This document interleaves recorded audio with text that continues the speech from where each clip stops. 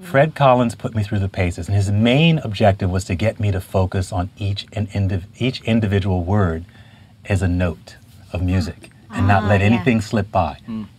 I had never thought about that. And I'm the writer of these scripts, and I'm never thinking about that. And so he put me through the paces. I do some spots with him. I'm not ready for prime time by any means, but it certainly allowed me to grow in terms of understanding what it takes and what to listen for when voice actors are in the booth. That's a wonderful sensitivity to have, though, because you can pull that out of the actors you're working with. You seem like you have the actor, the voice actor, in mind. I do. And the actor wants to do a great job.